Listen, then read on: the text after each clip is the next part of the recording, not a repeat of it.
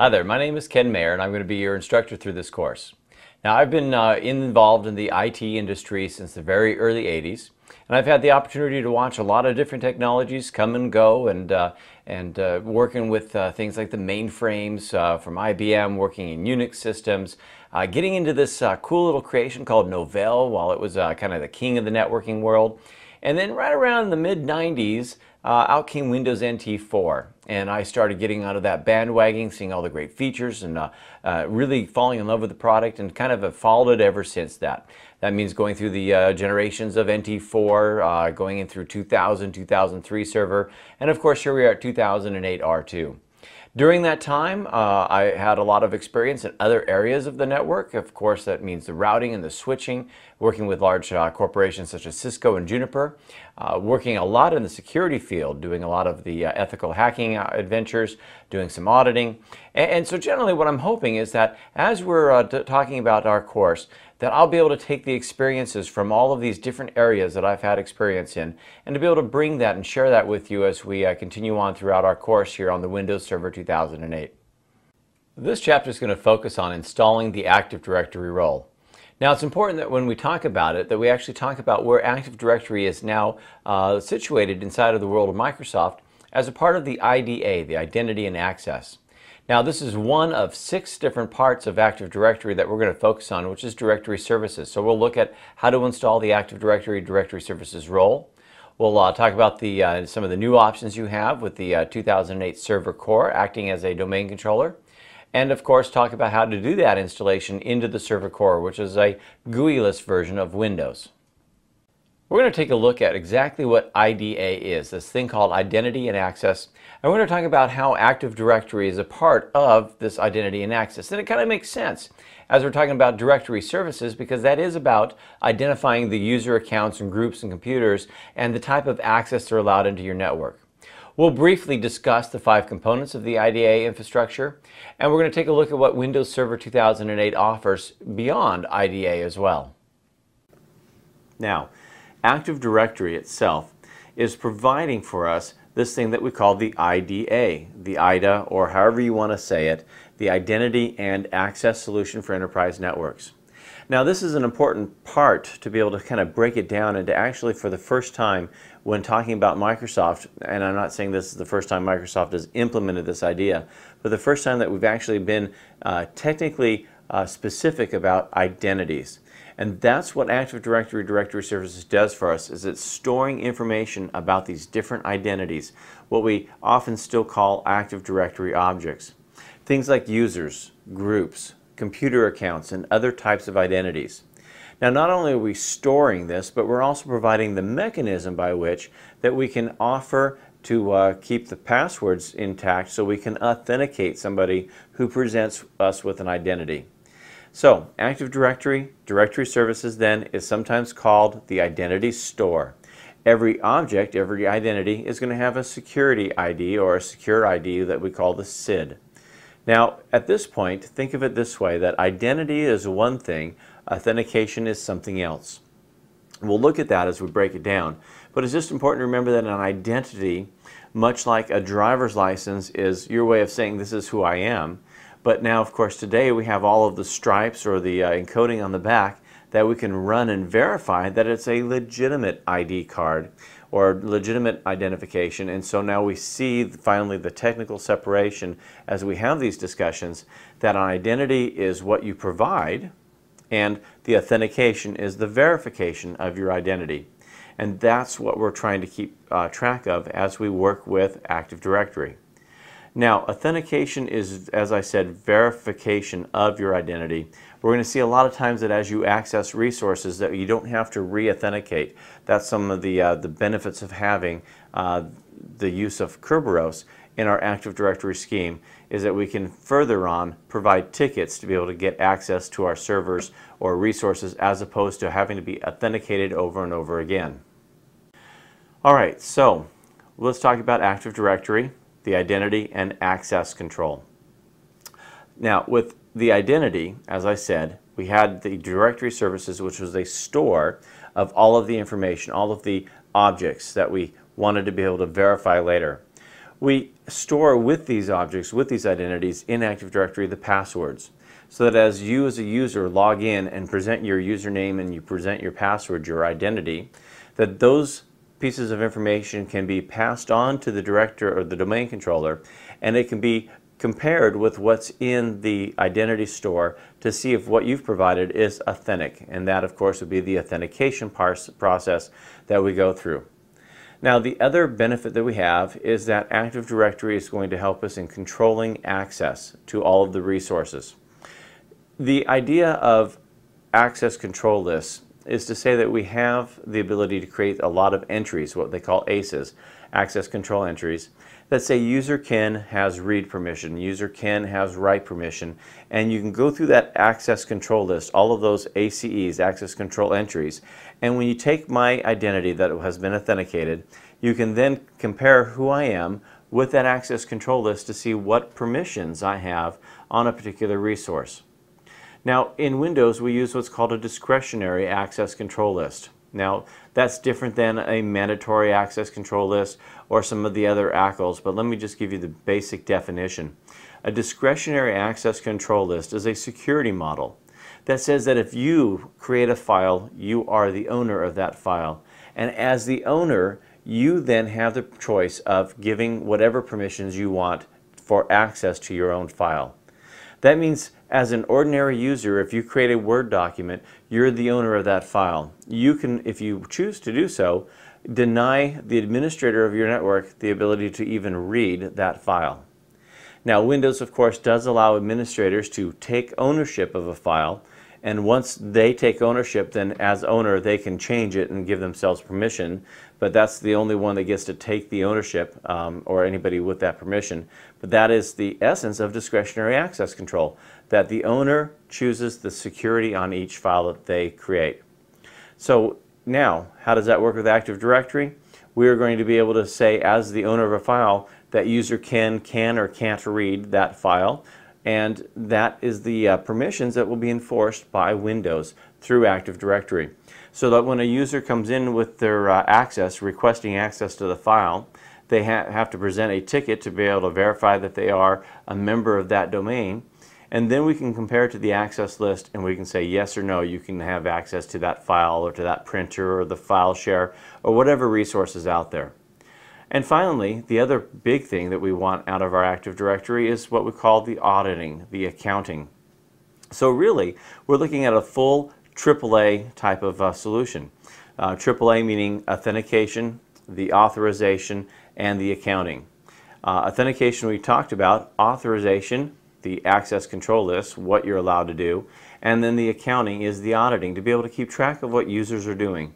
And that's the other important part of us, to be able to watch as far as security related matters, to see if people are attempting to access files they shouldn't, to see if they are accessing files that they weren't supposed to look for signs of people hacking in or trying to break in by guessing or doing brute force attacks against user accounts with passwords. A lot of that information all here in the accounting. Now, the great thing is we're going to get the opportunity to talk about all of these things in more detail as we move on throughout the different chapters. What we have seen with Microsoft's changes is this idea or conception of identity and access. They call it the IDA platform. And what they've done is they've looked at the roles that we usually run, things like Active Directory and certificate services and those things. And it kind of makes sense to say, you know, a lot of these have to deal with ways to identify and authenticate a user, as well as then determine what access rights they have or permissions they have to different resources. And so they said, you know, they kind of fall into this category about services that deal with identities and access. And they didn't categorize them all now as Active Directory types of roles. So of those five we have, the one that we used to just refer to as Active Directory is now called ADDS, which is the Active Directory Directory Services. All right, it is what Active Directory is supposed to be, a centralized location of user accounts and groups and computers and everything that we kind of lump under the term as a secure identity. And it's a management system for an entire enterprise, whether that enterprise is a small office or spans the world with hundreds of thousands of users. The other component they have is basically an emptied version of directory services called the lightweight directory services. Now, it is a database, a hierarchical database solution that application developers can use where they need that kind of directory-enabled storage. That might be things like a customer management system. Now, what that means is if you think of how Active Directory stores things, you have the main domain, and in that domain you have organizational units. You can have child organizational units, and all of those are containers that have different types of objects. For Active Directory, directory services, those were users and computers and groups and printers and all sorts of things. Well, that's the same type of structure that you might need for, like I said, a customer management system. And so now Microsoft has made available to developers this database storage capability that we can host on a server just by installing the AD LDS service. Other components of the IDA platform include the certificate services. Now, again, certificate services is about authentication. It's a way of verifying who an object, I shouldn't say who a user, because it can verify users and servers and web applications and firewalls and routers and all sorts of really cool stuff. But it's a way of authenticating those objects. And so the certificate services is a solution that you have to administer certificates to add or improve the security systems. Now, it improves security systems by being able to make your authentication stronger. It utilizes a public key technology, as we expect with certificates. That means that there's always a private and a public key that's also assigned when a user or an object is given a certificate. Public key everybody knows about. The private key only that object keeps track of, and we use that information again as a part of a way of even encrypting or digitally signing data, like an email that we send.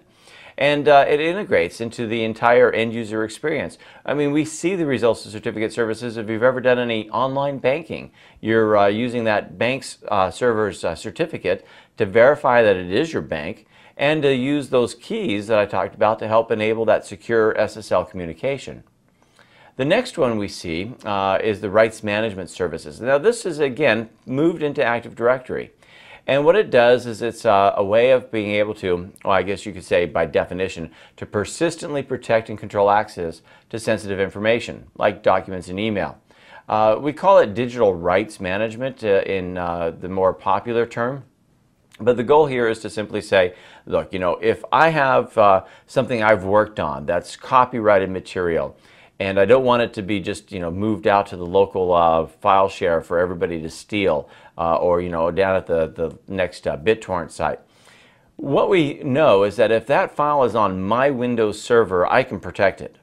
But once I email that file to somebody or put it up for somebody to download, I no longer can control or keep it safe because it's now up to those people's operating systems and what their security is.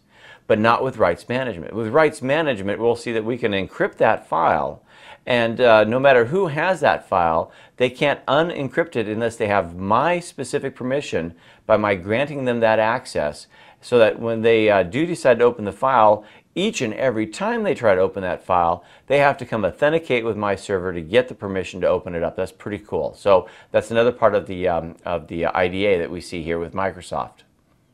The last component of the IDA platform is the federation services. Now, it provides what they use as the nice definition, a standards-based method to establish trust relationships between different organizations.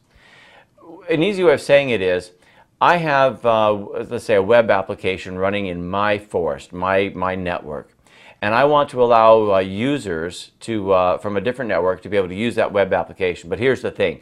They need to sign in, right? It's not going to be a public consumption, anonymous user type of thing. They have to have an account. In the old days, if somebody who was not in my organization had to authenticate with my domain, I had to create an entry for them. And that's kind of giving more people access to my network, potentially more access than I want. So what we see here is that, oh, and also that user had to memorize more than one password, theirs for their domain and one for mine. So what we see now is that we're finding a way to give the user a single sign-on experience. They sign into their domain, and we set up a type of trust relationship between their realm or forest and my realm or forest. so that if they sign on theirs and I trust their authentication process, then I can allow them access as their foreign user account into my network to have access to that web application. All right, so again, that's kind of what the Federation Services is designed to help us do. Now, if we go beyond just the idea of IDA, we know there's more to a solution with Windows 2008 Server. We know that in directory services we have a set of rules that define what every identity, every object is, the thing that contains a listing of what attributes are defined to be. We call that the schema. So that when I create a user account and I know I have a username and I have a logon time and I have an address and phone number and all these attributes, those are predefined that they exist, that is, in the schema. I should say there's a difference between having an attribute be predefined versus having an attribute already defined with a value. So these are just predefined, that the fact that an address and phone number field exist in a user account, you as the admin have to fill in the values. We also have a policy-based administration, and we're going to look at that as we talk about group policy objects and how we can link those to the different types of containers that we have available for us. It also contains replication services so that I can have multiple domain controllers being able to communicate with each other on a regular basis to make sure that we're always, or as closely possible, to being in sync or synchronized as we can. Again, a better way of being able to manage our infrastructure, our directory services. All of these extra pieces come together to make it even more secure and to make it easier for us to administer something we used to call a good total cost of ownership, so that you don't have to have a lot of different people doing a lot of different things. So we can minimize the amount of work and minimize the amount of people it takes to be able to implement this.